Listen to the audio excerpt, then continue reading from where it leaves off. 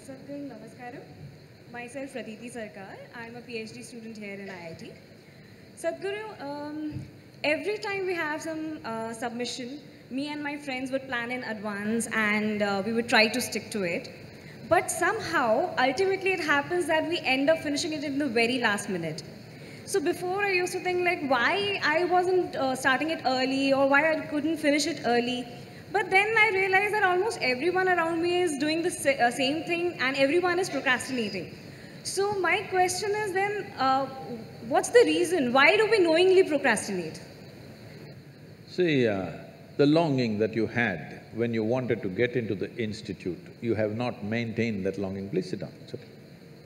You have not maintained that same level of longing. How badly you wanted to get in. If you maintain the same level of longing, you would prepone everything that you're doing. Slowly, you slacken up and other things interest you, education sinks down a little bit. If you're doing something that you really want to do, will you prepone or postpone? Will you prepone or postpone? You'll prepone. If love is in the air, will you prepone or postpone? Prepone, surely. Prepone. So in a way, intellectually, knowledge is a love affair. It's really a love affair. If you get involved, it'll become much bigger love affair than emotional love affairs.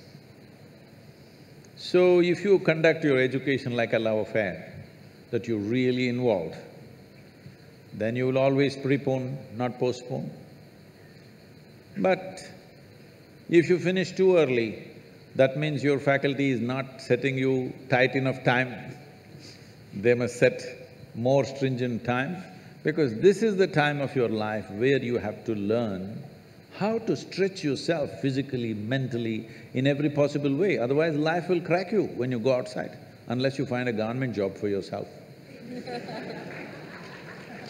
Otherwise, anything else you take up in your life, if you do not know how to physically and mentally stretch yourself without breaking, then life will break you somewhere. So, education time, the time of being youthful is not a leisure time. Unfortunately, this may sound like this, a little difficult for you, but you must come and visit and see how it happens.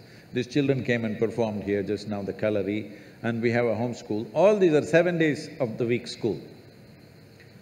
We have planned 4 to 5 days in a month as activity days which the children won't know.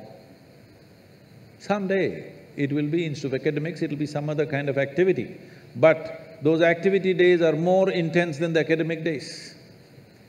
When you're growing up, when you're young, you should not be thinking about leisure. Unfortunately, this culture from United States has come, what is that, TGF? Thank God it's Friday. So if you're going to enjoy only weekends and weeks, you're going to suffer. That means you're doing something that you have no love for. I'm asking, why the hell are you doing it?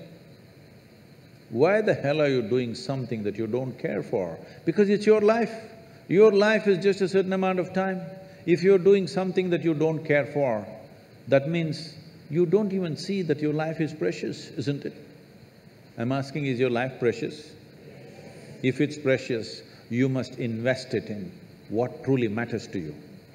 If you invest it in what truly matters to you, you will always prepone, not postpone. You're also TGIF?